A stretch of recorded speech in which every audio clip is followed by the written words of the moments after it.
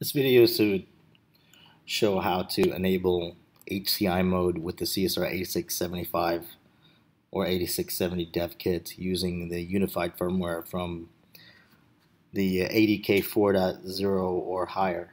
The reason for this mode is to enable device under test externally from an external CSR tool called BT in order to connect an external classic Bluetooth loopback tester, such as an Anritsu MT8852B, to perform some simple production test or RF test parameters using the loopback test mode that's built into the firmware of the CSR8675. So I will use the USB to SPI programmer board in order to make the adjustments over SPI to the CSR8675 dev board. And you will need to download the ADK 4.0 or higher in order to access the firmware for the 8675, which is or 8670. And you will need to download the latest Blue Suite tools from the CSR support webpage. So there are a couple things that need to be done before performing any major reprogramming of the board, and that is to make note of the Bluetooth address, the crystal frequency, and the crystal trim of the dev board, as these are very specific to values for every board that is shipped out and fine-tuned by the factory from CSR. So go into plug in your boards in your device manager. You should see the if the drivers have been installed correctly, you should be able to see the CSR USB to SPI board in the device manager. That would be this CSR USB to SPI converter.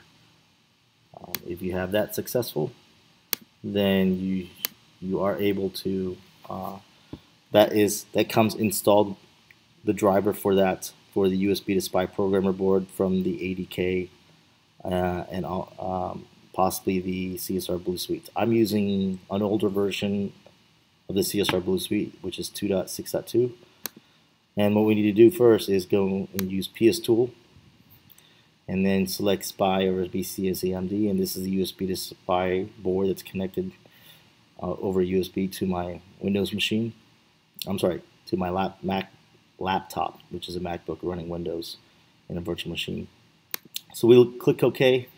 It'll take you to the Bluetooth address. This is a default one that I blew away, but your Bluetooth address may be different. Please make note of this Bluetooth address. This is very important, because you will use this for the Anritsu tester. You will need to know this Bluetooth address value when you use an external loopback tester for the test mode. So make note of the Bluetooth address, and then also just go ahead and type crystal. Crystal frequency for the dev board, it should be 6590. For dev boards, it's 6590 because it's using a 26 megahertz crystal. If using another crystal, such as a 16 megahertz or any other division, this value may need to change. This will be dependent on what crystal frequency is chosen on any production board or any other RF design. And then we need to go to crystal trim offset for the crystal frequency. Right now mine is set to 0, but your value may be different. If there's a value for your board, please make note of this as well, because all this will need to be reprogrammed back when we program new version of the firmware. So what we will do, in case you don't know the state of the firmware or what kind of firmware that's in that's currently programming your dev board, we will go and completely flash erase whatever's on a flash in 8675, and we will program a new vanilla firmware onto the chip. So in order to do that, we need to go to the Blue Suite, open up Blue Flash, and select the USB to SPI that's already on there, and we want to stop processor. When we stop processor, we need to do a flash erase, and we will erase the full chip.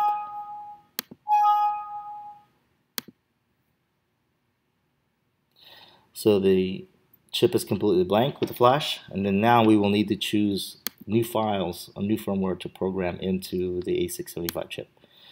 In order to do that, go to your C drive. When you select file, go to the ADK that you have recently downloaded. In this case, I'll use ADK 4.0. Go into firmware, assisted, unified. So if you're using an 8670, the firmware name is under Gordon. If you're using an 8675 board, you will need to select the RIC folder. Since I'm using an 8675, I will select the RIC. And there are two types of stack files. Basically, there's a loader unsigned. This will need to be programmed first. And you want to select the XPV file. So this is the bootloader.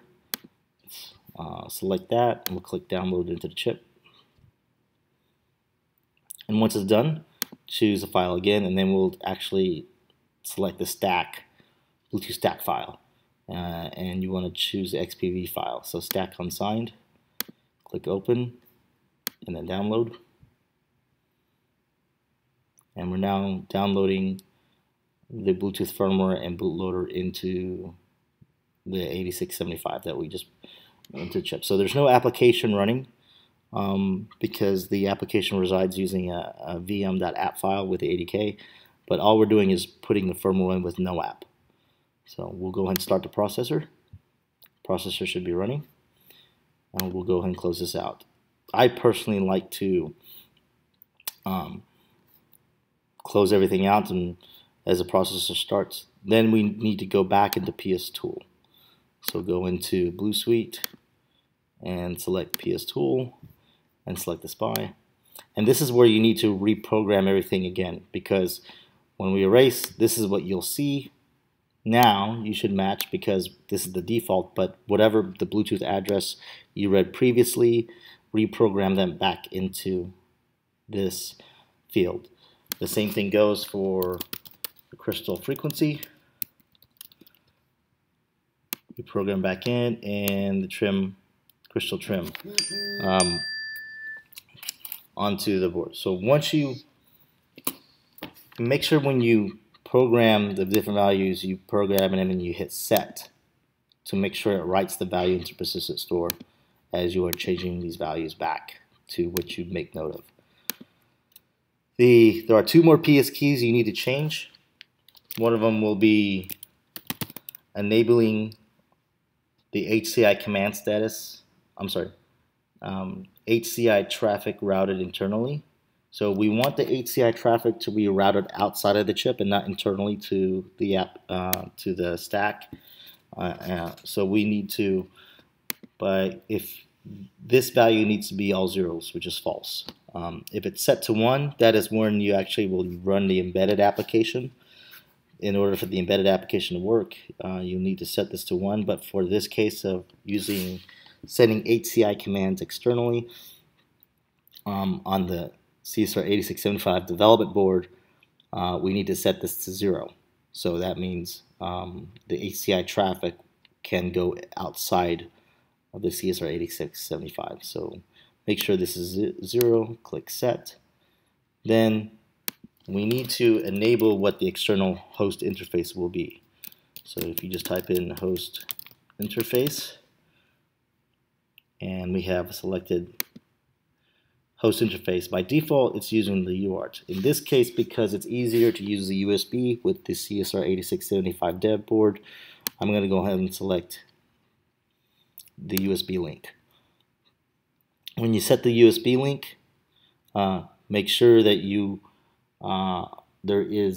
it's going to be the same plug that you power the board off of. So make sure you must plug in the 8675 dev board where it powers the board is also plugged into your machine, not just the USB to SPI. So we'll click set. And those are the two interfaces that, those are the two additional PS keys that need to be programmed. So once you program the host interface to USB link, and then the other major PS key is the HCI traffic router internally. This needs to be set to false. Then you could do a reset and close.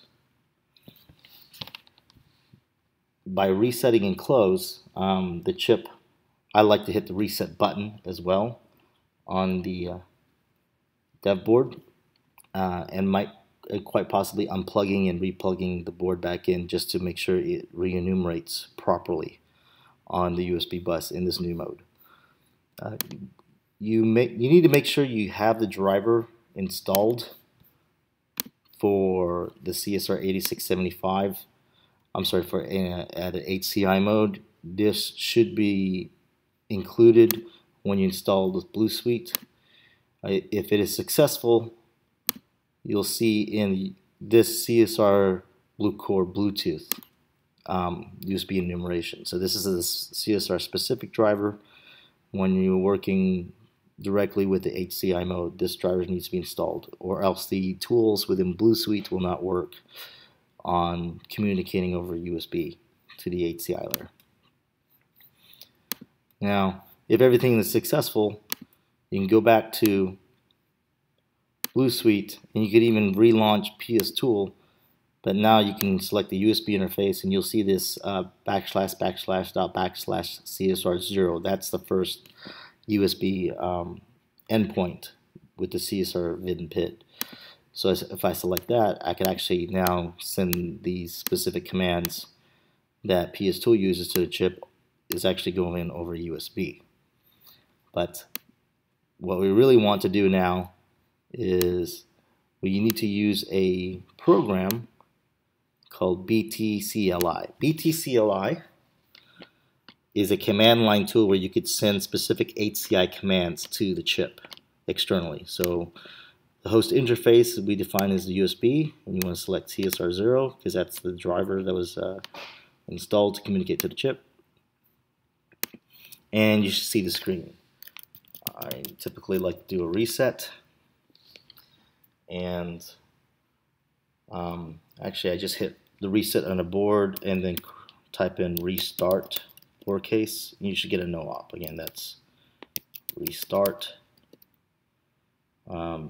Hit the reset button. I'm sorry, then type restart again, because you want to make sure you see this no op. That means the chip is communicating back to this BT CLI window. This BT CLI window is a pretty powerful tool. You can basically send HCI commands by hand down to the chip, but for this particular video we will enable the device under test mode. First thing I'd like to do is do an RBA, which is short for read Bluetooth address. So that is an HCI command to the lower layers of the chip, and it'll read back that Bluetooth address. So remember that Bluetooth address that we saw in PS Tool? Here it is in its natural factor. Make note of this, the 0025, whatever these digits are, because when you use the external Bluetooth tester, you need to set this Bluetooth address on the external tester so it knows which device to connect to conduct the test. And it's very simple from here. In order for the loopback test to work successfully, you need to put the Bluetooth device or the CSR8675 into a discoverable and connectable mode. There's one command that does all of this within BT CLI, and all you need to do is type in slave. Sorry, let me spell it correctly. Slave. Now, the slave command basically set all these subset commands. So basically now the device is discoverable. And in fact, I believe the friendly name on the default is like CSR-BC7 would be the friendly name that would be advertising basically when you discover this device. That would be the default. You could actually change the friendly name in order for you to make sure that it's the right device. And then right after you type in slave, you type in EDUTM. That stands for enter device under test mode. Hit enter. So enter device under test mode, success. Now, what this means is that any device, such as the Anritsu external loopback tester that connects to the 8675 dev board, will now respond to loopback test commands. So this is all that you need to do externally from an HCI command to send the make the CSR8675 discoverable and connectable, and then enabling the device under test mode. Success should mean that the mode is already invoked, so then whatever the Bluetooth device that connects to the CSR8675 dev board, preferably the external loopback tester, will then support the loopback test commands. And that concludes the tutorial video on how to enable loopback test mode externally via an HCI command with the CSR8675 development kit.